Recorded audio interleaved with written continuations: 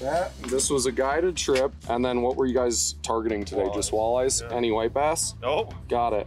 All right, we just finished up the trip, and we just talked to the DNR, and they're doing a Creel survey. And this is really important because this is like the future, or whether we should have a slot limit or should have size limits. Should they increase it, decrease it?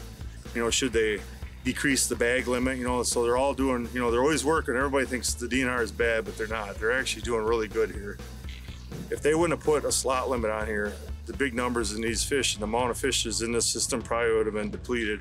Anytime at the boat landing, you see the DNR doing a Creel survey, make sure you take the opportunity at a time to help them out and fill out their questionnaires, help them without any information. So, I mean, all it is they're just helping out with the future of our fish and our fishery and all that. So, this is Jesse Quale with the tip of the week for Midwest Outdoors.